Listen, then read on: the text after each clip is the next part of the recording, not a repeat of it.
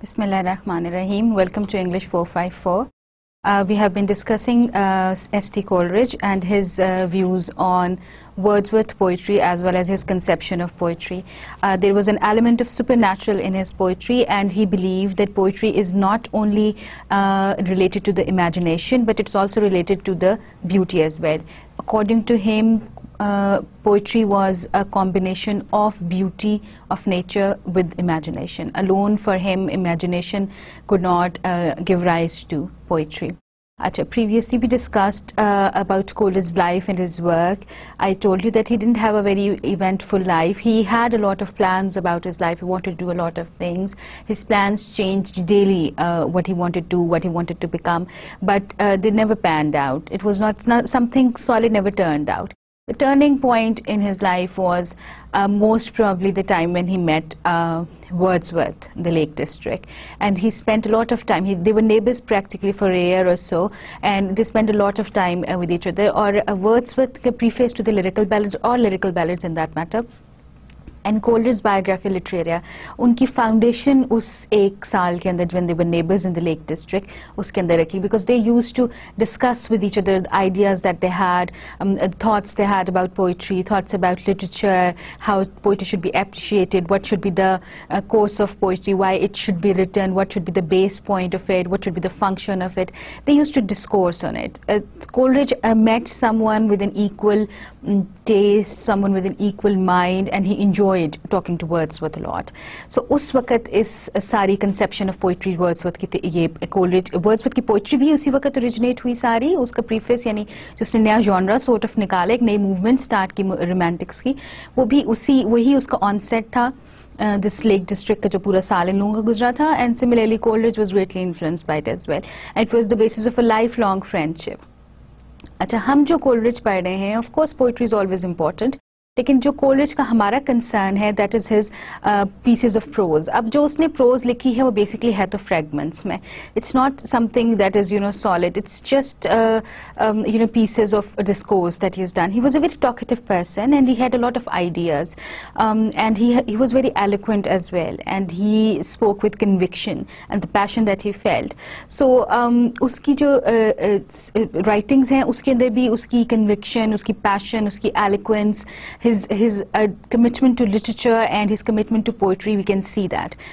अच्छा, जो हमने उसका portion पढ़ना है जो है Biographia Literaria, it's the book that he has written. उसका biographical sketches भी वो कहता है of his literary works and of his life and all that. So this book has two pieces basically. उसको दो halves में आप divide करते हैं, और उसका एक half तो regular है, दूसरा metaphysical उस पे है. हम इसको डिटेल में पढ़ेंगे, लेकिन just to sum up what we think Biographia Literaria was all about, or what Coleridge thought about things, उसके लिए imagination जो थी वो important थी, but उसके लिए fancy भी important थी. He believed कि imagination और fancy दो different चीज़ें हैं.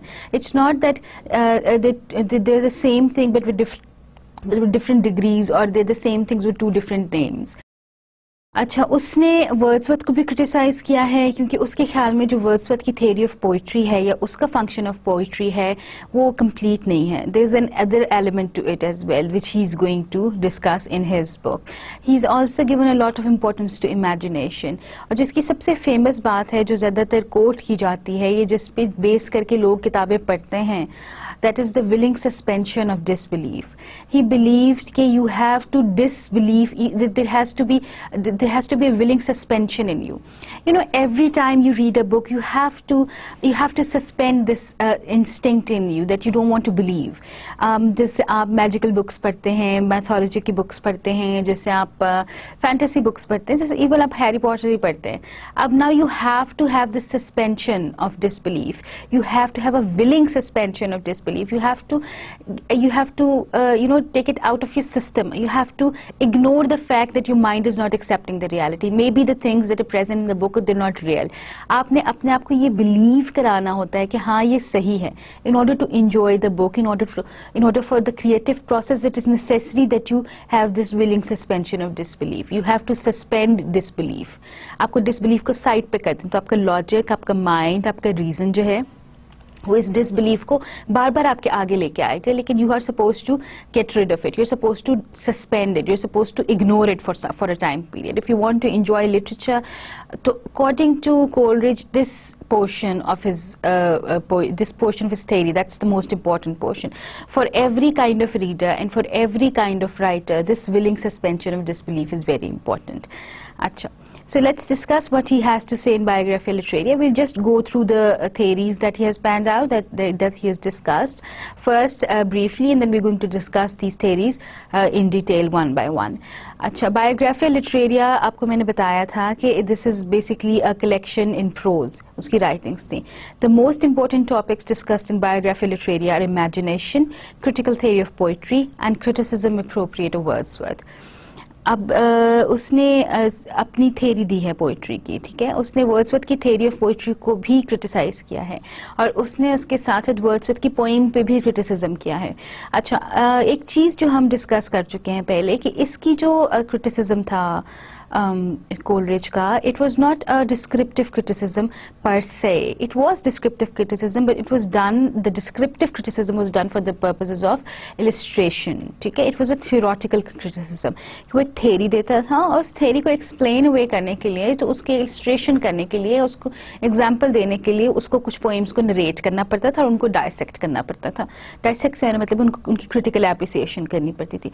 He was different from the previous critics. Generally क्या होता था, जो पूरी रेंज ऑफ क्रिटिक्स चली आ रही थी इससे पहले भी और इसके बाद भी, they were the kind of critics who used to believe in descriptive criticism because it's comparatively easier, because you know it's easy to find faults, it's easy to criticize. So Samuel Johnson हो गया, Dryden हो गया, they used to have a piece of literature written by any writer and they would be discussing it. उसके merits, demerits, उसकी philosophy, उसकी language, diction, use of literary devices, हर चीज़ को वो discuss करते थे. तो उसको descriptive criticism कहते हैं. अब Coleridge ने भी descriptive criticism किया है, लेकिन उसकी डिस्क्रिप्टिव क्रिटिसिज्म की टाइप डिफरेंट है. उसका डिस्क्रिप्टिव क्रिटिसिज्म थेरी पे बेस्ड है कि उसने एक थेरी दी है आपको और उसके बाद उसने उस थेरी को एक्सप्लेन अवे करने के लिए, उसको समझाने के लिए उसने बताया कि इफ आई से this, look at this poem, do you see this point in it, here is the mistake. And उस पोएम के बेस पे वो अपनी थेरी को एक्सप्लेन करता था कि मैं ये कह रहा हूँ और ये चीज़ लैकिंग है इस पोएम में या ये चीज़ प्रेजेंट है इस पोएम में. Understand my theory on the basis of this poem, ठीक है. तो उसकी वजह से he's one of the few who has done the same, because you know this is something that you have to think of originally. This is something that you have to do for the first time. इसका जो मकसद था criticism का वो ये था कि he wanted to not to criticize how people write, but he wanted to tell people how to write. वो process, जो creative process of writing है, poetry है या prose है, उसको describe करना चाह रहा था, ठीक है. वो उसके बारे में बताना चाह रहा था कि ये ऐसे करना चाहिए था. He wanted a system of criticism. He wanted to devise a system of criticism, but the system of criticism would be dependent on the faculties involved, your human faculties. आपकी सोच, आपकी senses, आपकी instincts, आपकी passions, your elemental passions, all these things. According to him, the system of criticism was to be based on these things and not on, you know, a set of principles. So in Biographical Literaria, he not only discusses imagination, उसने imagination को discuss किया कि imagination है क्या, क्योंकि आपको पता है वर्ड्सवर्थ ने कहा था कि imagination is the essence of all poetry. इसकी ये base है poetry कि this is what you get out of poetry, this is what the poetry is based upon. So he says कि imagination is important, but he moves a step further and he says imagination is important, but you need fancy as well. A fancy क्या है? We're going to discuss it in detail when we discuss his theory of imagination. But he says कि there are two kinds of imagination. One, that is the primary kind of imagination that you're born with, ठीक है? And the second kind of imagination is the secondary imagination, something that you instill in yourself, जिसको आप use करते हैं आम रोजमर्रा, जिसको आप cultivate भी कर सकते हैं.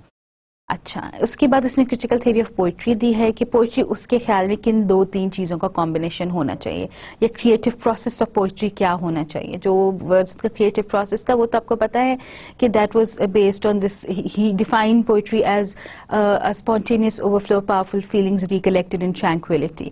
तो इसकी पोइट्री का प्रोसेस क्या था, इसके ख्याल में पोइट्री कैसे क्रिएट होती है, he is going to discuss in Biographia Literaria. And he also did some criticism appropriate of Wordsworth. Whatever whatever Wordsworth saw written, whatever he said in the preface to the lyrical ballad, there was this discussion on his poetry as well, in order to prove the point, whatever he had to say. Wordsworth ने जो कहा है, how much is it appropriate according to his according to his theory, and what Coleridge had to say about Wordsworth's poetry. Okay, the first thing we're going to discuss here is imagination.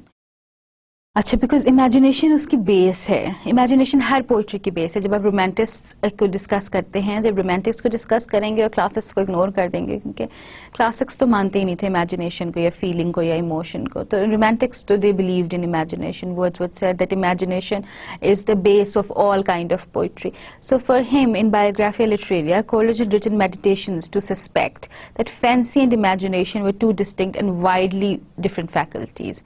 उसने ये discuss किया because he has observed it and he has thought a great deal about it.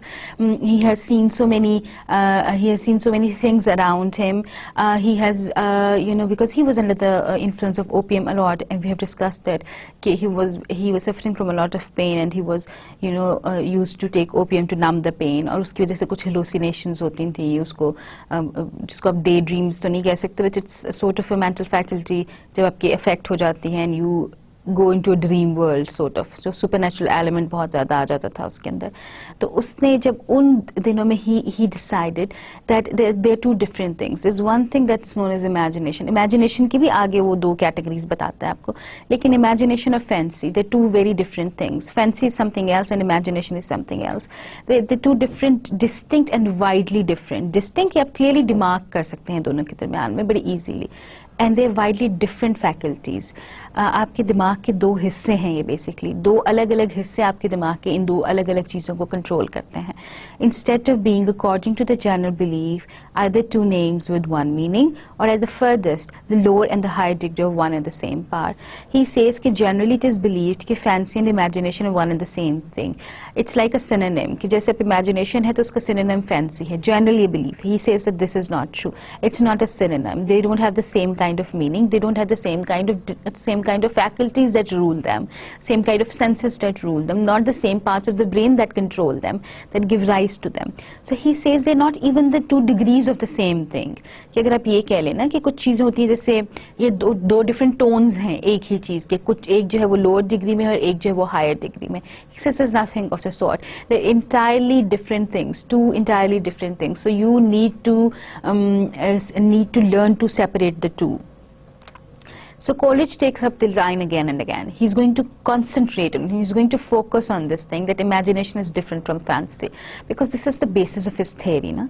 And he writes that imagination then considers either as primary or secondary. ठीक है, या तो imagination primary होती है या secondary होती है. Primary imagination क्या है? Just look at his definition. He says that the primary imagination is the living power and prime agent of all human perception. You're born with it. This is your living power. This is how you live. You have to have this imagination.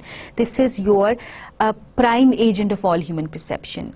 ये जितनी चीज़ें आप perceive कर सकते हैं, आपकी सारी senses जो हैं, जो चीज़ आप देखते हैं, जो चीज़ आप सुनते हैं, जो चीज़ आप taste कर रहे हैं, touch कर रहे हैं, ये सब कुछ imagination है. I hope you're familiar with this theory that everything in this world is a hallucination. It's something imagined. It is nothing solid. ठीक है ना, क्योंकि we are all waves and we can't, there's nothing there, we just imagining these things. Why? Because आप charges हैं या आप waves हैं, चाहे वो एनर्जी की वेव्स हैं, चाहे आप इलेक्ट्रॉन्स हैं या न्यूट्रॉन्स के कॉम्बिनेशन है, तो ये जो आपने शेप्स दी हुई हैं, जो आपने कलर्स दिए हुए हैं, ये सब आपकी इमेजिनेशन है.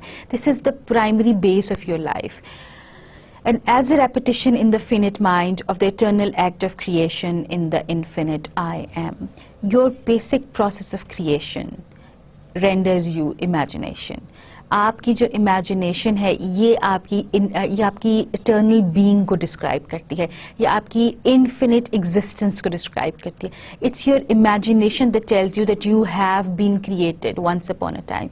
वो जो एक चीज़ है ना, एक concept है कि you somehow remember the day you were created. जब अल्लाह ताला ने तमाम सोल्स बनाई थी, तो हमारा बिलीफ है, लेकिन आप इसको इस रेफरेंस से देख सकते हैं कि दिस इज योर इमेजिनेशन. ये आपकी प्राइमरी इमेजिनेशन, ये आपके अंदर रह रही है, ये आपके अंदर हमेशा से थी. You are born with it. It's an instinct that you have.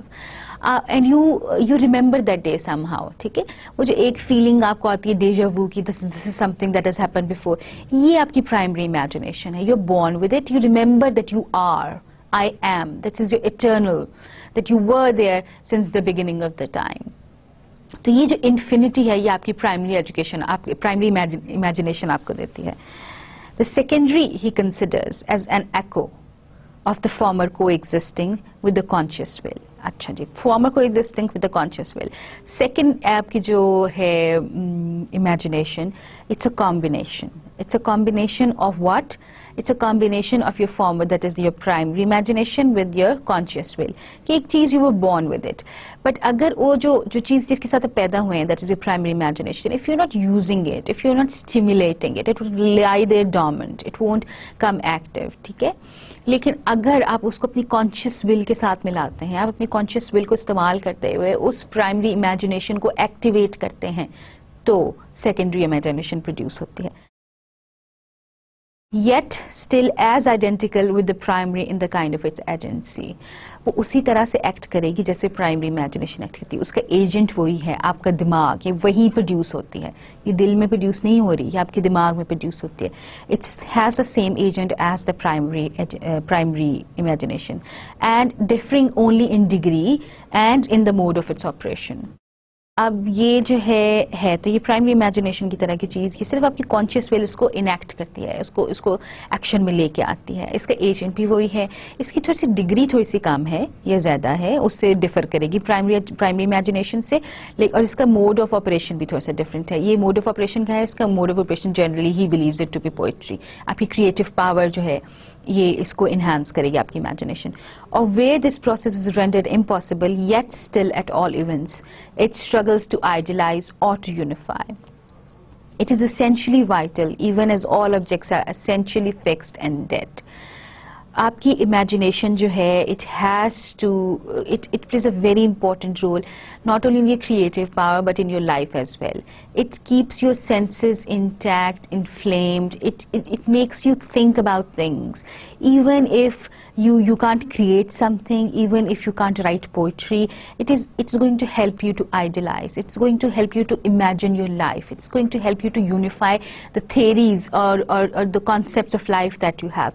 It is essentially vital. It is very, very important. Important in the sense that you cannot survive without your secondary imagination, because secondary imagination is a combination of your primary imagination as well as your conscious will. So if there is no secondary imagination, life in itself is in danger, even as all objects are essentially fixed and dead. अगर सब कुछ भी इस दुनिया में decided है, अगर सब कुछ भी already defined है, if there is no hope for progress, even if there is no hope for further creation, even if things cannot be changed, even then you need your primary and secondary imagination. They're going to help you unify ideas together. They're going to help you to idealize things.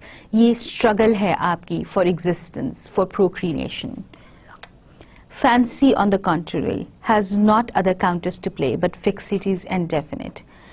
The fancy is indeed no other than a mode of memory and space, and blended with and modified by that empirical phenomenon of the will which we express by the word choice. But equally with the ordinary memory, it must receive all its materials ready-made from the law of association. Fancy is very much different from imagination. How? It has no other counters to play but fixities and definite. Fancy तब आएगी जब आप fixities को, चीज़ें जो already defined हैं, चीज़ें जो already definite हैं, चीज़ें जो already लोगों को पता हैं, जब तक आप उनके साथ नहीं खेलते, जब तक आप उनको challenge नहीं करते, जब तक आप उनको outrightly you don't throw them out, fancy exist नहीं करती है. The fancy is indeed no other than a mode of memory and space, and blended with and modified by that empirical phenomena of will. It's something that is a mode of memory, that is आपकी memory के through वो आपके अंदर produce होती है.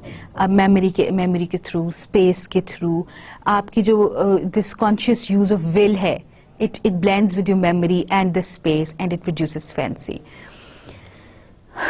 जो आपकी word choice है ना, that is going to affect the fancy that is produced in you. The fancy is very important and it's very different at the same time. But equally with the ordinary memory, it must receive all its materials ready-made from the law of association. Law of association governs fancy, just like it governs every other choice, just like it governs all the other creative processes. So had there been no law of association, there would have been no fancy. So his views on poems and poetry are very important. So Coleridge deals with genesis of the lyrical ballad, that is the origin of lyrical ballad. So prefaced to its second edition by Wordsworth in the philosophic definition of poem and poetry, because he believes that he has a lot to do with this origination of, or the production of lyrical ballad. He was one of the few with whom Wordsworth discussed it. और जब ये इकट्ठे रह रहे थे, तो they basically इनकी discussions थी जो which give rise to lyrical ballad. So he discusses the origin of lyrical ballads in BIOGRAPHIA LITERARIA, and he also added some things to the second edition of the preface. And he is basically the running force behind the philosophical definitions of poetry and poem. So in his conversation with Wordsworth, Coleridge reached the conclusion that a series of poems must be composed of two sorts. उसके ख्याल में जब वो discuss करता था Wordsworth के साथ, तो उसने ये इस नतीजे पे पहुंचा था कि दो तरह की पोएम्स हो सकती हैं, दो तरह की पोएम्स प्रोड्यूस हो सकती हैं.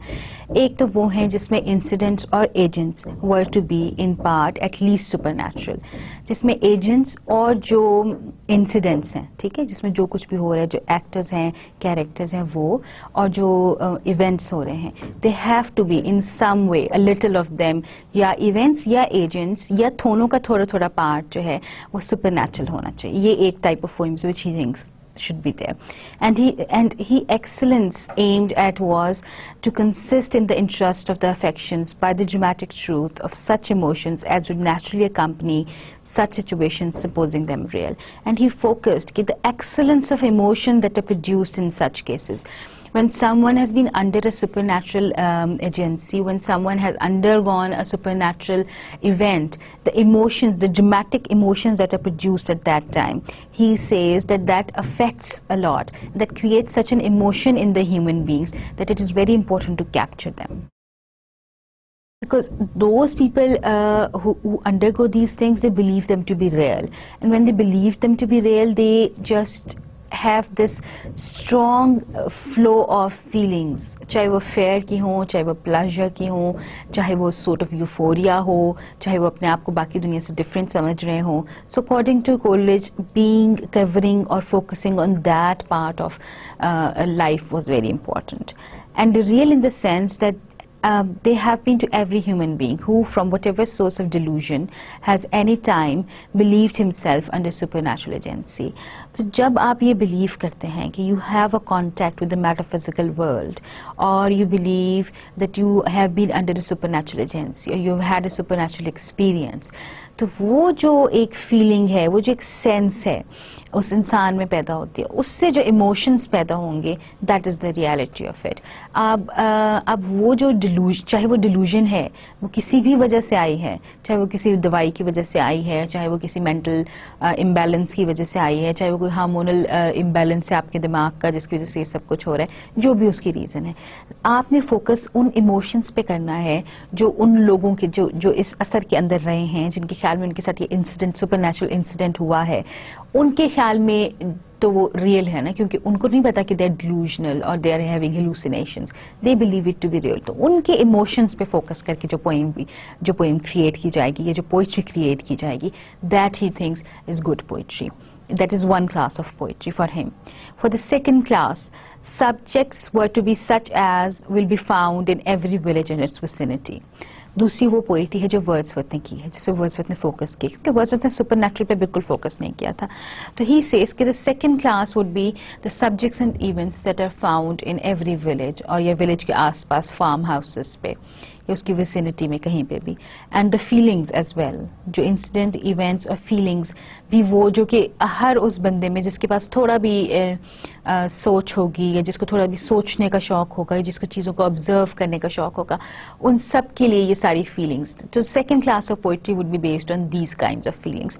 For the second class, subjects were to be such as will be found in every village and its vicinity where there is a meditative and feelings mind to seek after after them or to notice them when they present themselves. In this idea originated the plan of lyrical ballads. This is the plan of lyrical ballad, to focus on the feelings, emotions of the people who live in a rustic situation, and the ideas and characters are very commonly found in it, in these situations. तो उसने कहा कि there has to be a person who meditates on these ideas, or there has to be certain characters who observe these phenomena which exist in these villages and these rustic centers of human life, and he believes that the feeling would give rise to something in them that they would seek after them or notice them. ठीक है, वो चूँकि उन observation, उन events को, उन incidents को, उनके बारे में सोचते हैं, उनके बारे में मेडिटेट करते हैं, उनको देखते हैं, दे सीक देम आउट. सो उनकी फीलिंग्स जो हैं वर्ड्सवर्थ ने बेसिकली उन पे फोकस किया, and that is the origination of the lyrical ballad. यहाँ से लिरिकल बैलेड स्टार्ट होता था. So Coleridge agreed that his endeavors should be directed to the persons and characters supernatural. अब Coleridge ने कहा कि lyrical ballads में तो second class of poetry को आपने discuss कर लिया, but he wanted to discuss something that was different. He wanted to discuss the supernatural. His endeavors should be directed to the persons and characters supernatural, or at least romantic, yet so as to transfer from our inward nature a human interest and a semblance of truth sufficient to produce for these shadows of imagination that willing suspension of disbelief for the moment which constitutes poetic faith. एक चीज़ होती है poetic justice, एक चीज़ होती है poetic truth, एक चीज़ होती है poetic license, and there is one thing known as poetic faith as well. So Coleridge कहता है कि of course I want to focus on the events, and I want to focus on the characters, I want to focus on the persons that are somehow, some way connected to the supernatural. It is romantic for him. Romantic, it's not in the sense I've already told you, and you should understand this, that romantic is not something that is between, that is related to love in that sense that we understand it, that is between a man and a woman, or a girl or a boy or something like that. You have to focus it from the perspective of the romantic movement. So he says that that would be romantic as well, that would be close to the nature as well, yet so as to transfer from our inward nature a human interest. हमारी जो internal nature है उसमें जो interest है, there has to be this human interest in the supernatural. We are attracted to the supernatural somehow. So he says कि poetry का जो एक और aspect है वो ये होना चाहिए कि ये जो internal interest है हमारा जो छुपा हुआ है, जिस पे हम focus नहीं करते, we want to understand the supernatural. We are attracted to that. Is why people listen to these stories by of these bhoots and churels and all these things, और mythology भी क्यों इंसान को इतना fascinate करती है. So he says that you have to transfer from our inward nature a human interest and a semblance of truth, something that is quite close to truth. It's not truth, even if it's not true, even if there is nothing supernatural that a person has undergone, but there is a semblance of truth, because sufficient to procure for these shadows of imagination. There has to be something created in you. There has to be something in you which believed in it, and that's something that you believe in, some supernatural element that you believe in, that is going to procure for you. It's going to bring to you the shadows of your imagination, which only the willing suspension of disbelief, and which makes you, which constitutes the poetic faith. You have to believe in the poem, you have to believe in the writer, and that belief is going to cause the willing suspension of disbelief, and your imagination would reconcile itself, or would give way to the shadows of supernatural that are present inside you, that you somehow believe in, that you somehow think that exist, and when you somehow think that they exist, you want to believe them. So Coleridge कहते हैं कि एक तो simple class of poetry है जो कि आपकी rustic life और उसकी आइडियाज और पीपल हु ऑब्जर्व और मेडिटेट ऑन इट उस पे बेस करिए. ही सेज कि I want to focus on the first class of poetry. The first class of poetry according to him was based on supernatural. He says कि हम सब के अंदर, our inner nature, we believe this supernatural, we are interested in that supernatural. There are certain things present in us that call out to us, call out to the supernatural element. He says that there has to be this poetic faith which would cause the willing suspension of disbelief. और उस willing suspension of disbelief के नतीजे में हमारी imagination जो है, that is going to bring to us the shadows of these supernatural things. Wordsworth, on the other hand, was to propose to himself as his objective to give the charm of novelty to the things of day and to excite a feeling analogous to the supernatural by awakening the mind's attention from the lethargy of custom and directed it to the loveliness and the wonders of the world before us. An inexhaustible treasure, but for which, in consequence of the film of familiarity and selfish solitude, we have eyes, yet see not, words that hear not, and hearts that neither feel nor understand. अच्छा, Wordsworth का point क्या था? अब जब ये लोग discuss करते होंगे आपस में, तो of course they had to discuss the supernatural element if कोल्रिज was so interested in it. So why didn't Wordsworth focus on it? Why did Wordsworth had to focus on the rustic life only? So Wordsworth कहता है कि I believe कि the nature is an inexhaustible source, और जो of poetry, जो nature में elements हैं उनको इस तरह पेश किया जाए कि उसमें भी वही फैंटेसी क्रिएट हो, उसमें भी वही एक्साइटमेंट क्रिएट हो जो supernatural elements से हो सकती है. ठीक है? He says that there is charm of novelty to the things of day. He believed in creating this charm of novelty. उसको एक newness देना चाहता था. Things that exist in everyday, things that you see day in, day out, he wanted to add novelty to it. He wanted to add newness to it. And to excite a feeling analogous to the supernatural. The kind of feeling that you that are initiated in you, the kind of emotion that is initiated in you, the fluttering of the butterflies and the falling to the pit of the stomach, something like that exists when you observe something supernatural, when you believe that you've undergone a metaphysical experience. That kind of feeling, he says, can be created by observing something natural as well, by awakening the mind's attention from the lethargy of custom, trying to make people think, trying to shake off the lethargy of custom.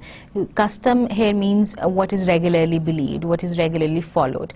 So he wanted to shake human beings out of the lethargy of custom. He is directing the loveliness of, directing the minds of human beings to the loveliness and the wonders of the world before us. That is an inexhaustible source of wonder, inexhaustible treasure, but for which, inconsequent of the film of familiarity, because it's something that you observe day in, day out. It is something that you observe every day, so it's quite familiar to you. And because it's familiar, it does not create the awe and the sense of wonderment that it should. So Wordsworth ने supernatural को natural को supernatural बनाना चाहा था कि इस, because supernatural सब क्यों attract होते हैं? Supernatural सब attract होते हैं because it's something that is unfamiliar, that is something that does not happen ordinarily, that is something like, you know, if there is this person Yakdam appears in front of me, that would be something that never happens. I mean, a person has to materialize, he has to open the door and come inside. But if he just materializes in front of me, that would be something new for me. Okay? That would create a feeling of shock and awe in me. Or the shock and awe ki feeling hai na, that's something new. Coleridge wants to bank upon that emotion that would be created in me. चाहे वो shock है, चाहे वो awe है, चाहे वो panic है, चाहे वो fear है, जो भी वो मेरे अंदर feeling create कर रहा है, Coleridge उस पे focus करना चाह रहा है. जबकि Wordsworth कहता है कि do not focus on that, create the feeling of wonder for the man who opens the door and enters through the door. ठीक है? यानी कि he wants to say कि something that happens every day, it should be treated in such a way that it creates the feeling which a supernatural event would. He says it's the film of familiarity. Film, it means the cover of familiarity है. And selfish solitude. We only is self-absorbed हैं हम सारे, हम self-involved हैं. And we have eyes, yet we do not see. And we have ears but there are words of beauty all around us, but we do not listen to them.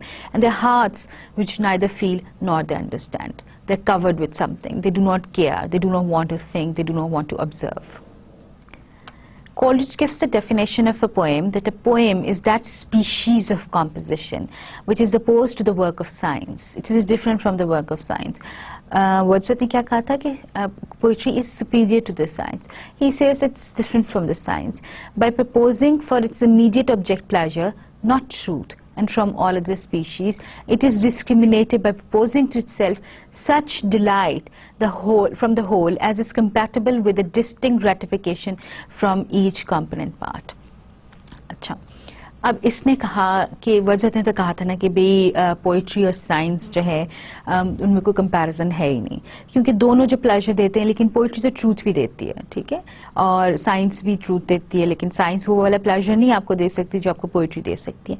Coleridge कहता है कि poetry does not have to provide truth, it is not necessary for poetry to provide truth, it can be अनट्रूथफुल as well, it's soul purpose is to provide pleasure.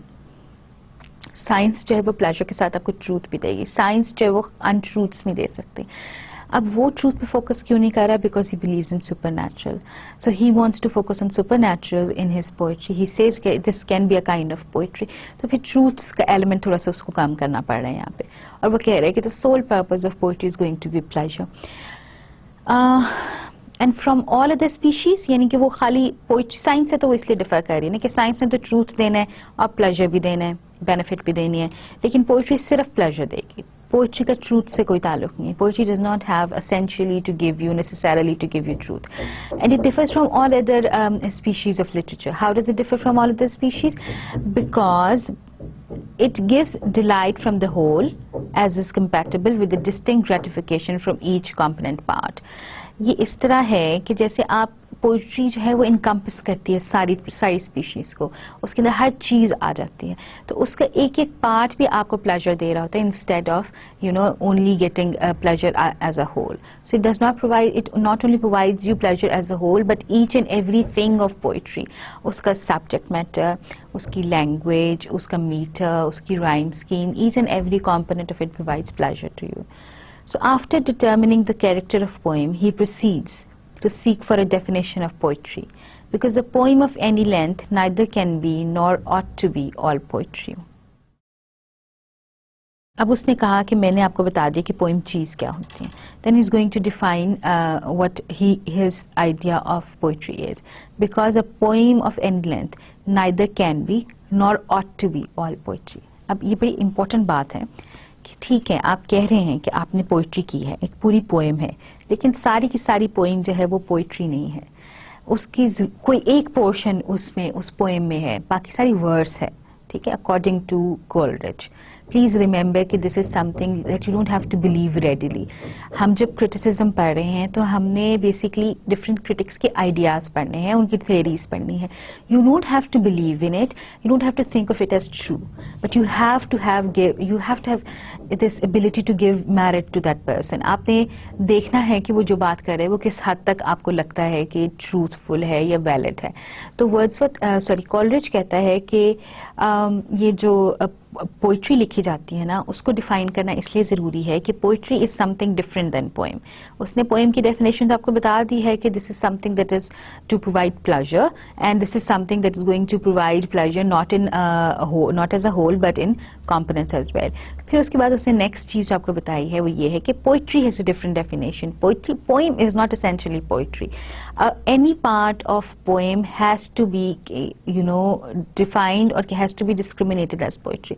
लंबी सी poem होगी तो ज़रूरी नहीं है कि वो सारी लंबी सी पोएम जो है वो पोइट्री है, उसका कुछ पार्ट है जो पोइट्री होगा।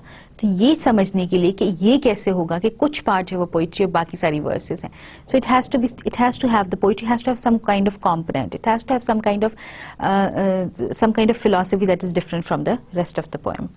So the poet, described in ideal perfection, brings the whole soul of man into activity, with the subordination of its faculties to each other according to their relative worth and dignity. अब जिस तरह Wordsworth ने poet को define किया था, इससे Coleridge ने भी पोइट को डिफाइन किया है। अच्छा, वो कह रहा है कि the poet describe in ideal perfection, अगर परफेक्ट पोइट की बात आप करें, आइडियल पोइट की बात कर रहे हैं, brings the whole soul of man into activity. वो किसी एक पार्ट पे नहीं फोकस करेगा, ठीक है, वो सिर्फ आपकी पैशन पे, आपकी सेंसिबिलिटीज़ पे, या आपकी जो माइंड है या आपके इमोशंस हैं उन पे नहीं है।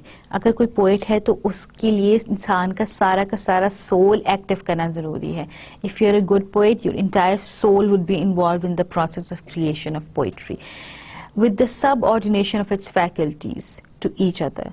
सारी फैकल्टीज एक दूसरे के सबऑर्डिनेट होंगी, सारी फैकल्टीज जो हैं they going to work together according to the रेलिवेशन of their worth and there dignity.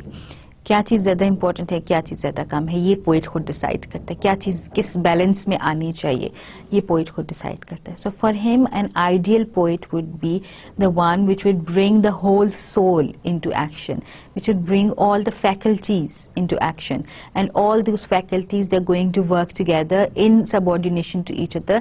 और subordination जो hierarchy है वो कैसे decide होएगी, उनकी relevance से, उनकी worth से, उनकी dignity से. He diffuses the tone and spirit of unity which blends and fuses each into each by the synthetic and magical power to which we have exclusively appropriated the name of imagination. He says that there has to be a tone and spirit of unity in the poetry. ठीक है, अब वो spirit of unity कहाँ से आएगा, उसके लिए basically एक power है जिसको इस पे ये शुरू से focus कर रहे हैं. The spirit of unity in the tone as well as in the subject matter comes from imagination. It's that power which blends and unifies each into each by synthetic and magical power to which we have exclusively appropriated the name of imagination. He called it a synthetic power, he called it an imagination, he called it a magical power and a synthetic power. It's something that is going to bring everything together. It's going to bring together all the faculties. Basically हम poet की qualities जो quality describe की हैं उनको discuss कर रहे हैं ना, तो उसने कहा है कि it's going to be a person is going to bring the soul into action, and it's going to be a person who is going to bring all his faculties together. और उसकी सारी फैकल्टीज जो हैं वो unify कैसे होंगी, उनकी tone एक कैसी होगी, वो एक ही डायरेक्शन में कैसे देखेंगी, एक और फैकल्टी के जरिए. This going to be an external factor है, this going to be a magical power है, और मैजिकल पावर क्या है, imagination. He enumerates the elements of poetry. उसने numbers बताए हैं आपको elements of poetry. Finally, good sense is the body of poetic genius. Good sense, जो आपकी sensibilities हैं, जो आपकी senses हैं, आपकी aesthetic sense भी है, ठीक है, that is your body, ये आपकी physical being है. Fancy is its drapery. Fancy के जरिए आप उसको कपड़े पहना रहे हैं. Motion, its life. जो आपका rhythm है, जो meter है, वो उसकी life है. And imagination, the soul that is everywhere and in each and forms all into one graceful and intelligent whole. उसने आपको 3 चीज़ें बताई हैं अभी तक. उसने आपको बताया है कि पोइट जो है उसकी कैरेक्टरिस्टिक्स क्या होंगी. It would be someone who is going to bring everything into action. A poet has to create poetry and in that process he is supposed to bring his entire being into action. He has to involve his entire being. उसका पूरा being action में कैसे आएगा, जब वो अपने soul को involve करेगा. सोल का कोई पार्ट बचा के नहीं रखेगा, अपनी सारी फैकल्टीज़ को इन्वॉल्व कर लेगा, और फिर उन फैकल्टीज़ को एक दूसरे के सबऑर्डिनेशन में काम करना पड़ेगा. और उनकी सबऑर्डिनेशन कैसे डिसाइड होगी, उनकी वर्थ पे और उनकी डिग्निटी पे. ये सोल का काम है, ये पोएट का काम है. अच्छा, उसने फिर क्या करना है कि he is supposed to diffuse a tone of unity, a spirit of unity. अब ये spirit and tone of unity कैसे आएगी इन सारी faculties में, इन सारी faculties में और उसके soul में. ये सारी spirit जो आएगी unity की, unify जो होंगी, वो सारी किस तरह होंगी, एक external power आएगी. external power जो synthetic होगी, जो आपने खुद create की. ये secondary imagination की बात यहाँ पे हो रही है, because it's something that you do consciously. ये जो सिंथेटिक इमेजिनेशन, जो सिंथेटिक पावर है, जो मैजिकल पावर भी जिसको ये कह रहा है, that is that of your imagination. अच्छा, फिर उस जब ये सब कुछ हो जाएगा तो फिर उसने कहा कि फिर आप देखें कि पोइट्री जो है ना उसके कुछ एलिमेंट्स हैं. पहली चीज़ है उसकी बॉडी, और वो बॉडी उसको कौन प्रोवाइड करेगा, जो आपका good sense is the body of poetic genius. Good sense, ये सेंसिबिलिटीज, आपकी एस्थेटिक सेंस, आप चीज़ों को ऑब्जर्व कैसे करते हैं, चीज़ों को कैसे एनालाइज करते हैं. आप do you have the air for good music? Do you have the ear? Do you have the eye to spot the beauty? Do you have the nose to smell the fragrance? आपके पास ये सारी चीज़ें हैं. If you have good senses, तो आपने body form कर लिया poetry की, पोइटिक जीनियस की. अच्छा, उसके बाद you need to have fancy. You need to have this willing suspension of disbelief. You need to have to think beyond what is fixated and what is definite. अच्छा, ये आपकी drapery है, जो खूबसूरती आपने ऐड करनी है कपड़ों के ज़रिए, डिज़ाइन के ज़रिए, कलर्स के ज़रिए, वो आप फैंसी से ऐड करेंगे. मोशन, जो उसका राइम है, जो उसका मीटर है, ये इसका मोशन है, और उसकी वजह से it become life like, it would become alive. ठीक है, वो जो वर्ड्सवर्थ कहते थे ना कि मीटर में इसलिए यूज करें because I want to, because of charm, because I want to get the maximum of pleasure.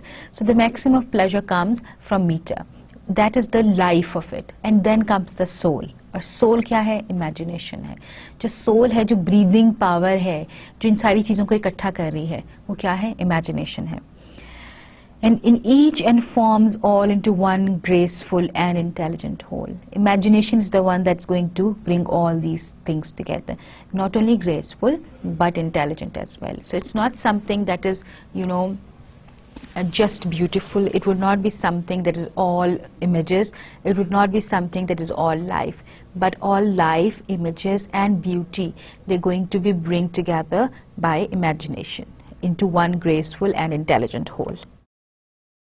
Theory of diction. अच्छा, अब वर्ड्सवर्थ ने चूँकि diction पे काफ़ी लंबी discourse किया था, and he wanted to discuss why diction, he negated diction altogether. He said that it's not important, there's no need to discuss diction. He believed in meter because according to him meter was, it contained the excited emotions and it provided pleasure, it added charm to it. लेकिन उसने diction को काफ़ी हद तक negate कर दिया था. Coleridge has almost the same thing to say about it. Coleridge gives a very good criticism of Wordsworth's views about the subject of poetry and the language of poetry. ठीक है? Coleridge though was his friend, but it was not that kind of friendship कि अगर Wordsworth ने कह दिया है तो फिर मुझे भी यही कहना पड़ेगा. But he has his own views, and he says, he praises Wordsworth for his attempt to reform the poetic diction. He says that's a good thing that he has tried to do something different. His emphasis on the truth of passion, his emphasis on the truth of feelings, basically, जो in elemental passions, elemental feelings हैं, instincts हैं, Wordsworth focused on that, and he believed कि हाँ ठीक है, that's a good thing. You should focus on the truth of it. His views on the dramatic propriety of figures and metaphors in original poets, and his pointing out the process by which the language was corrupted. He appreciated all these things that Wordsworth did. He believed कि metaphors को किस तरह इस्तेमाल हो रहे हैं, जो dramatic element आ रहा है poetry के अंदर by the use of language, and how the language is being corrupted. यानी कि उसको twist and turn कर रहे हैं just to be used in an appropriate way. Wordsworth criticized all these things, and Coleridge appreciated all this criticism. He said that that's a good thing that you commented on these things. But he says he undertook a useful task and deserves all the praise. Wordsworth. ये Coleridge का praise है उसके लिए कि ठीक है, that was a good thing that you did. It was something useful, and you deserve all the praise, both for his attempt and for the execution. It was a try, it was a good try, it was done well. Since his preface was published, a remarkable change has come over poetry, which might lead him to think that he has succeeded in his attempt. Acha. Because Wordsworth criticized diction and he criticized the way language has been corrupted, Coleridge says that it was a good attempt to try and change the way the poetry was done, and it was a good thing that he tried to do it, and he was quite successful in it as well. It was well executed, and people, there has been a change in the way poetry is done nowadays. But whether true or false, it has at any rate excited a curiosity as to these questions of poetic diction, and that is in itself of great importance. अब चाहे वो जो change आई है वो substantial है या नहीं है, चाहे लोगों ने अपनी poetic diction की आदत change कर ली है या नहीं कर ली, जो important चीज़ है वो ये है कि there has been a question there. Someone has questioned this theory of poetic diction. किसी ने ये कहा कि हाँ जी, there has to be, there is a question on it. There's a need to think about how poetry is written, the language of poetry. So that in itself is a great success. चाहे आपकी इस criticism से, Wordsworth के इस criticism से चीज़ें change हुई हों या ना हुई हों, लोगों ने follow किया हो Wordsworth की diction को, Wordsworth की theory को, या ना किया हो, it doesn't matter. For him, because they have questioned something, it already has started a process, and of course it's going to reach some kind of end. Coleridge believes that Wordsworth says is true of a certain class of poetry, and that also in a limited sense, as a rule, is not true. According to Coleridge, low and rustic life afford pleasures for 3 reasons. अच्छा, कहते कि थोड़ा सा उसको लगता है कि Wordsworth जो था वो थोड़ा सा limited था, because what he has to say about poetry is quite limited. As a rule, it's not true. ठीक है. It's not something that you can apply on everything. Coleridge says कि Wordsworth's idea of poetry and a certain class of poetry it's about a certain class only. It's particular. It's not general. It's just a particular truth. It's not a universal truth. According to Coleridge, low and rustic life afford pleasures because of 3 reasons. अब देखिए ये please याद रखिएगा कि Wordsworth ने चूँकि अपना subject matter low and rustic life को बताया था, तो उसने तो ये हर किस्म की पोइट्री अप्लाई कर दिया था ना. उसने तो कहा था कि पोइट्री अब होनी ही ऐसी चाहिए, पोइट्री में इन्हीं चीज़ों को फोकस करना चाहिए. Coleridge is being a little realistic. He says कि आप इसको एक क्लास कह सकते हैं पोइट्री की. It can not be applied to every kind of poetry. He says कि there is pleasure in low and rustic life and there are 3 reasons for that kind of pleasure. And number 1 is naturalness of things represented because it is related to nature, because it is close to nature, because तो automatically pleasurable हो जाता है. because if you are close to nature after a considerable amount of time you enjoy nature. ठीक है. लेकिन अगर आप मरी में ही रहते हो तो फिर शायद आपको मरी इतना अच्छा ना लगे. लेकिन अगर आप लेट्स से 6 महीने साल के बाद मरी जाते हैं तो you enjoy the greenery, you enjoy the weather, you enjoy the पहाड़ एंड एवरीथिंग. लेकिन it's something that okay, the naturalness of thing, it is attractive. Naturalness of things represented. The contrast which the reader conceives between his condition and the life depicted in the poem, that is the escape from the monotony of life. But Wordsworth has chosen rustic life for altogether different reasons. अच्छा, 3 चीज़ों की वजह से pleasure आ रहा है. एक तो ये कि जो चीज़ें प्रेजेंट की जा रही हैं, दूसरा जो सिंप्लिसिटी है उसकी, जो सब्जेक्ट मैटर्स की, तीसरी चीज़ ये है कि आपकी ज़िंदगी से बहुत ज़्यादा डिफरेंट है. What you are reading is giving you an escape route to a different life. So that is why it offers you some kind of pleasure. Taking Wordsworth poems themselves, such as Brothers Michael, Ruth, The Mad Mother, Coleridge says persons introduced are by no means taken from low or rustic life in the common acceptation of these words. Similarly, the sentiments and the languages of these are not due to the natural occupation, namely independence, religious education, and chiefly the reading of the Bible. अच्छा, अब उसने चूंकि Wordsworth को discuss करना शुरू किया है, और जैसे हमने आपको पहले बताया है कि it's kind of descriptive criticism, जिसमें वो कोई थ्योरी या कोई पॉइंट प्रूव करने के लिए एग्जांपल्स देता है. तो उसने एग्जांपल्स दी हैं वर्ड्सवर्थ की इन सारी पोएम्स की, brothers, Michael, Ruth, the mad mother. Coolidge says that these things, these poems, इनके जो कैरेक्टर्स हैं, जो इनके एजेंट्स हैं, they are not strictly speaking country focus, they are not strictly speaking people living in the rustic life. और the sentiments and the language that has been used here in these poems, they are not the language used by common men, but these are things that are related to independence, they are related to religion, education and the reading of the Bible. तो इनमें तो इस तरह की language use हुई है जो इन सारी चीज़ों में भी यूज होती है.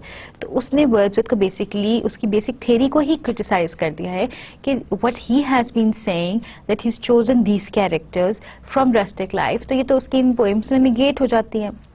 He has not chosen people from the rustic life only, he has chosen people from other ways of life, as walks of life as well. So education or original sensibility or both must pre-exist if the changes, forms and incidents of nature are to prove a sufficient stimulant, and the man becomes selfish, sensual, gross and hard-hearted. अच्छा, there has to be some kind of education. अब वो education क्या है? University education नहीं, it's that the grooming part of it, the knowledge part of it, and there has to be some original sensibility as well, जिसको ये organic sensibility भी Wordsworth कहता रहा है. और both of them should exist, ठीक है, pre exist if the changes, forms and instants are nature are to prove sufficient stimulant.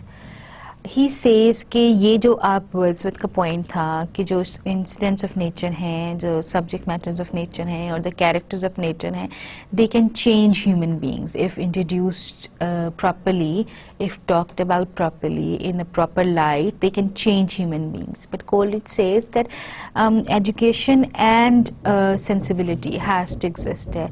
If these two things are lacking, तो ये सब्जेक्ट मैटर जो है, ये जो नेचर के इंसिडेंट्स हैं, ये इंसान का कुछ नहीं बिगाड़ सकते. इंसान जो है वो सेल्फिश बन जाएगा, सेंशुअली ग्रॉस हो जाएगा और हार्ड हार्टेड हो जाएगा. नेचर कुछ नहीं कर सकती है unless and until there's something already pre-existing in human beings. So education and original sensibility are required to appreciate and profit by the influence of nature. And a mere contact with nature will not help to give these qualities. ये जो इंसान के अंदर qualities Wordsworth पैदा करना चाह रहा है, ये सारी qualities जो हैं ये सिर्फ nature के साथ contact से नहीं आ सकती. Just by exposing a human being to nature would not make a fine human being. It has to be something from inside. A person has to change from inside in order to be a better human being instead of being exposed to nature. Nature can have a good influence, but there has to be something pre-existing in human beings as well. As regards to the language of poetry, Coleridge disagrees with Wordsworth. He offered 2 points here. Number one, a rustic's language purified from all other provincialism and grossness does not differ from the language of any other man of common sense. अच्छा, जब Wordsworth बार बार इस चीज़ पे focus कर रहा है कि he wants to use the language of common man, the rustic man, ठीक है. अच्छा, अब उसका पॉइंट ये है कोलरिज का ये कि इंग्लैंड में स्पेशली इवन पाकिस्तान में भी आप देखते हैं कि हर 15-20 किलोमीटर के बाद लैंग्वेज में थोड़ी सी चेंज आ जाती है, ठीक है. जैसे अगर आप पंजाबी को ही लेते हैं तो पंजाबी पोठवार की और तरह की है, झेलम तक जाते जाते और हो जाती है, झेलम को क्रॉस करते हैं गुजरात और गुजरांवाला इस एरिया की और है, लाहौर की पंजाबी और है, लाहौर से आगे जाते हैं बुरेवाला साहिवाल मुल्तान तक पहुँचते पहुँचते पंजाबी की शेप और हो जाती है. तो हर एरिया में Punjabi different, there is a certain प्रोविंशियलिज्म added to the language. तो इसी तरह इंग्लैंड में भी थोड़ी सी जगहों के बाद हर काउंट्री की इंग्लिश जो है वो डिफरेंट है. Certain things added to the language of every place. So he says कि अगर आप वो प्रोविंशियलिज्म हटा दें, अगर आप वो स्लैंग्स या जो इडियोसिंक्रेसीज लैंग्वेज की हैं उस पर्टिकुलर एरिया की अगर आप वो हटा दें तो उसकी लैंग्वेज और किसी भी आम इंसान की लैंग्वेज में कोई खास फर्क नहीं रह जाता. So you can't consciously focus on the provincial language because it's the language of the common man. The rustic has no new association of ideas to convey whereby language may develop. अच्छा, because their life is essentially similar to that of a common man, ठीक है. Their life is all about getting up and doing some work and eating and getting married and having babies and all that kind of. There's nothing new in it. कोई नई philosophic association तो वो है नहीं कि उसके लिए वो कोई नई किस्म की language develop करेंगे या उनकी ज़िंदगी में कोई ऐसी चीज़ नहीं है जिसके लिए वो कोई ख़ास किस्म की नए words coin करेंगे. So उनकी language में कोई ऐसी ख़ास बात नहीं है कि आप उस पर focus करें और आप कहें कि ये language मैंने अपनी poetry में use करनी है. He further shows that communication with natural objects implies reflection on them and not mere physical contact as the brutes or the niggers have. Beside, the best part of the human language is derived from the process of reflection, and even the rustic borrow their language from educated. He says कि जी खाली चीज़ों को observe करने से, क्योंकि Negroes भी तो observe करते हैं, that's an offensive term, but in his time it was not. The brutes जो पढ़े लिखे नहीं होते, all these people who work with the muscle, all of them they observe nature day in day out. ठीक है, जो lumberjack है, जो लकड़ी काटता है, जो कोयले की कान में काम करता है, जो खुदाई करता है, खेतों में काम करता है, they observe nature day in and day out. They come in contact with nature. Do they become better human beings? Do they turn out to be poets? No, they don't.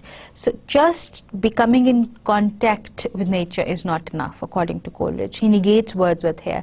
Because Wordsworth कहते हैं ना, you have to live there because people who live in rustic environment, they are more, they have elemental passions and they are the better human beings. They're closer to nature, so their soul is closer to nature and all these things. We read about them. So he says कि it's not necessary. People who live close to nature, they're not necessarily good people, okay? And their elemental passions, they do not even identify their elemental passions. Not necessarily they're identifying their elemental passions. So वो examples जब brutes के Negroes के दे रहे हैं कि ज़रूरी नहीं है कि वो बड़े कोई refined हो जाएंगे या वो बड़े soulful होंगे या वो बड़े mellow होंगे. It's not necessary. You need the process of reflection to take place. खाली being in contact with nature, it does not help. There has to be a process of, being of reflecting on whatever is happening around you. और जब तक आप language की बात कर रहे हैं कि जो रस्टिक हैं वो भी तो वही लैंग्वेज बोलेंगे जो एजुकेटेड लोग बोलेंगे, बल्कि उसकी भी एक डिग्रेडेड वर्जन उनके पास होती है, क्योंकि एजुकेटेड की ग्रामर, उनकी प्रोनाउंसिएशन थोड़ी सी बेहतर होती है. रस्टिक तो उन्हीं की लैंग्वेज बोरो करते हैं और उसकी भी रिफ्लेक्टेड और छोटी फॉर्म बोलते हैं. So Coleridge describes the main point which he is going to oppose in Wordsworth's preface. अच्छा, अब उसने उन पॉइंट्स पे फोकस करना है जो जिनके वो अगेंस्ट है प्रीफेस के. Wordsworth's use of the word real is ambiguous. What he thinks that Wordsworth has said by real is ambiguous. He has not made it clear. In fact, with every individual, every town, every district, there are peculiarities of language. It is only when these peculiarities are left that we get the real language of men. And it is this language that will be common to all, rustic and educated alike. So यहाँ पे वही वाला point है जब हमने previously discuss किया है कि उसके ख्याल में कि हर जगह की, हर district की, हर गांव की अपनी language होती है, उसकी peculiarities होती हैं, उसकी nuances होती हैं, nuances होती हैं. वो जो चीज़ें होती हैं वो हर उन सबको आपको हटाना पड़ता है जब आपने real language निकालनी है ना किसी भी. If you say कि Punjabi is the language of Punjab, तो आपने जो particularities हैं हर area की उनको हटा के जो language आप निकालेंगे वो real language होगी. तो वो real language जो है वो rustic की और educated की, जो लोग लाहौर में पंजाबी बोल रहे हैं और जो पठवार में बोल रहे हैं, सबकी एक ही होगी. तो ये कहना कि rustic की language पे focus करना है क्योंकि वो real language है, ये according to Coleridge was not right. For Coleridge, for real, Coleridge suggests to subscribe the word ordinary. He says कि Wordsworth को real के बजाय ordinary का language use करना, ordinary का word use करना चाहिए. He wanted to use the ordinary language, not the real language. The addition of the words in a state of excitement does not improve Wordsworth's position because excitement does not invent a new language, but only quickens the process of bringing a series of mental image. वो कहता है कि Wordsworth ने कहा कि I want to use the language that comes out in the state of excitement. Remember he said that कि जब आप when that state of excitement is produced, language comes out in itself, वो खुद ही आ जाती है. तो कहते हैं कि लैंग्वेज चेंज नहीं होती है. कोलरिज कह रहा है कि लैंग्वेज नहीं चेंज होती है when there is a state of excitement. State of excitement में लैंग्वेज तो वही होती है जो ऑलरेडी एग्जिस्ट कर रही होती है आपके दिमाग में. स्टेट ऑफ एक्साइटमेंट तो सिर्फ इमेजेस को क्विक कर देती है, because in state of excitement आपके दिमाग में इमेजेस फ्लैश होते हैं, जल्दी जल्दी होते हैं. It has nothing to do with language. For the propriety of passion is not to create but to set in increased activity. This is possible if such image exists already in the mind, if the language pre-exists for expressing them. अगर आपके ख्याल में state of excitement किसी तरह भी influence करती है तो वो सिर्फ तब हो सकता है कि वो इमेजेस ऑलरेडी आपके दिमाग में एग्जिस्ट कर रहे हों और उनको एक्सप्रेस करने के लिए लैंग्वेज भी आपने ऑलरेडी सोची हुई हो. Otherwise excitement and patience have nothing to do with the use of language. ठीक है, लैंग्वेज किसी तरह भी डिक्टेट नहीं होती पैशन से या इमेजिनेशन से या एक्साइटमेंट से. ये उसका पहला एतराज है. अच्छा, अब फिर he has a lot to say about मैट्रिकल composition as well. Coleridge throws light on the difference between the language of metrical composition and that of prose. He is of the opinion that Wordsworth's view about language are impractical. अच्छा, Wordsworth ने कहा था ना कि language, prose की language में और poetry की language में कोई फर्क नहीं होता. Coleridge does not believe that. He's of the opposite view. So the power of making the selection implies the previous possession of the language selected, the reproduction of words only, but in order in which they are used. अच्छा, होता क्या है कि आपने select किया है अपना subject matter. तो जो power of selection है, it implies the previous possession of the language selected. आपने जी जो selection की है आपने किस में से करनी है, उस वर्ड बैंक में से जो ऑलरेडी आपके पास एग्जिस्ट करता है, जो आपने सिलेक्ट करके अपने दिमाग में स्टोर किया हुआ है. Reproduction of words only but in order in which they are used. वो जो रिप्रोडक्शन ऑफ वर्ड्स है वो जिस तरह आप यूज करते हैं उसी ऑर्डर में एग्जिस्ट करते हैं आपके दिमाग में.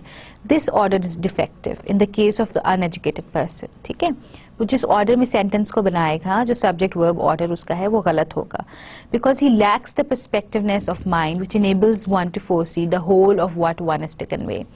जो एजुकेटेड इंसान होगा ना, वो पहले से परसीव करेगा अपने दिमाग में व्हाट ही वांट्स टू से. Do you remember that we studied that कि एरिस्टोटल ने कहा था कि जो अच्छा ड्रामेटिस्ट होएगा he has the ability to perceive beforehand कि जो वो लिख रहा है वो बन के कैसा लगेगा. Similarly, what Coleridge is saying here, he says कि an educated person has this ability to foresee. He knows what he wants to say. He says things in a proper order. वो एक introductory sentence देता है, उसके बाद वो अपनी principle बताता है, फिर उसकी example देता है, then he concludes. जो uneducated बंदा है उसकी बातों में ये order नहीं होगा. Coleridge illustrates from Wordsworth's poems how common words are used, but not in the order in which the rustic would use them.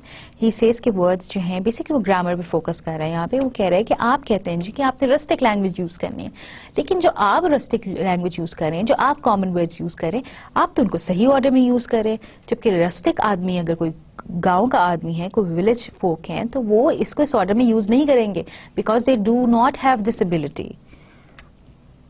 Coleridge elaborates Wordsworth's sentence, there is neither is nor can be any essential difference between the language of prose and metrical composition. ठीक है, ये Wordsworth ने कहा था, and Coleridge ने इसको elaborate किया further.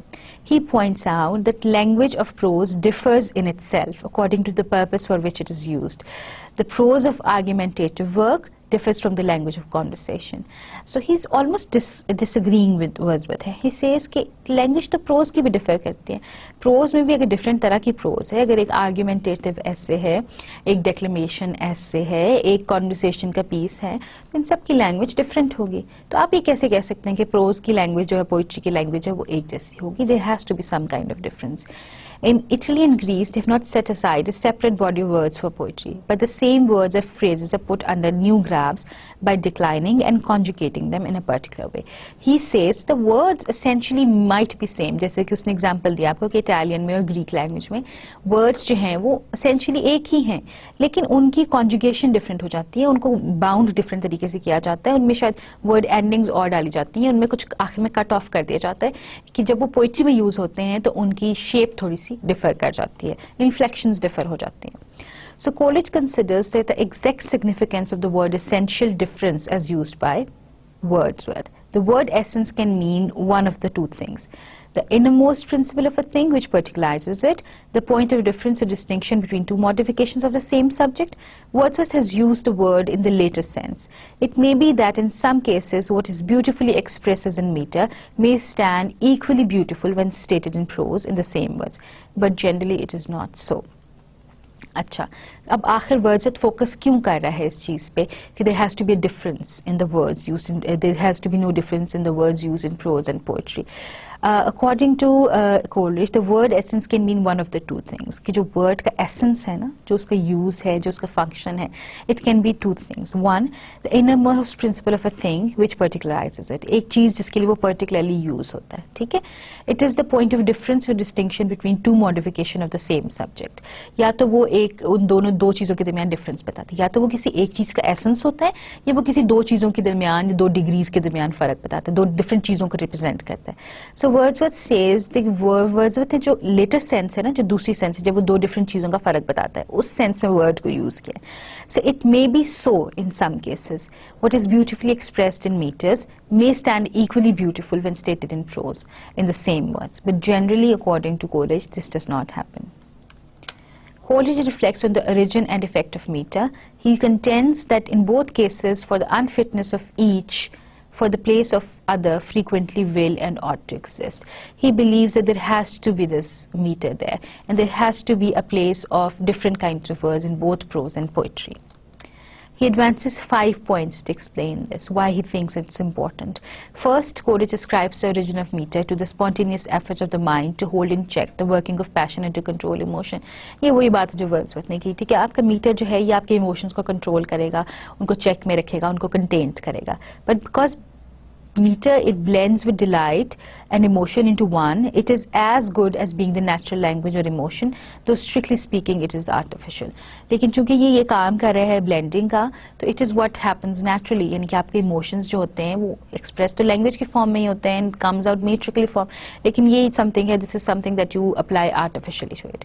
Secondly, as far as meter acts in and for itself, it tends to increase the vivacity and susceptibility both of the general feelings or of the attention. होता क्या है कि जब आप metre use करते हैं, खास राइम स्कीम यूज़ करते हैं, तो you increase this विवासिटी of your language and you increase the expression of your feelings as well. दस मीटर वर्थलेस इन इटसेल्फ, चूँकि वो खुद वर्थलेस है, उसकी खुद कोई इंपॉर्टेंस नहीं है, उसका खुद कोई मतलब भी नहीं है, but it adds greater vivacity to the main poetic idea and thus resembles years. Before the invention of printing meter had an additional claim, namely as its association to memory, but an additional claim, namely its association to memory, but now fitness of the idea must govern the diction. The poet writes in meter because he thinks that a language different from that of prose would be appropriate for the subject. Printing में तब चीज़ें आसान होगी ना, जब से printing press आई है चीज़ें आसान होगी, चीज़ें खास तरह से लिखी जाती हैं. लेकिन मीटर उस वक्त ज़्यादा important था जब printing नहीं थी, because it was something that was written so as to differentiate prose from poetry. Thirdly, meter is the proper form of poetry, and poetry is imperfect and defective without poetry. Without meter, यहाँ तो बहस ही ख़त्म हो रही है कि metre बहुत ज़्यादा ज़रूरी है. मीटर है जिसकी बेस करी है पोइट्री, और जब तक मीटर नहीं है पोइट्री imperfect है. Fourthly, human beings instinctively seek unity by harmonious adjustment, and meter is helpful in this respect. हमें order चाहिए as human beings. We believe in symmetry, and meter adds that symmetry. Meter brings order into chaos. Lastly, he appeals to the practice of the best poets of all countries and in all ages, as authorizing the opinion that in every important of the world essential, there may be and ought to be an essential difference between the language of prose and metrical composition. वो कहता है कि आज तक जितने भी poets आए हैं, जितनी भी societies थी, जितनी भी ages गुजरी हैं, हर एक में there has to be a difference between the language of poetry and prose. और ये language में जो difference आ रहा है, ये किस तरह आ रहा है? Meter के through आ रहा है. So you can't ignore meter. So that's about all, and we're going to discuss his theory of imagination in the next lecture. Thank you.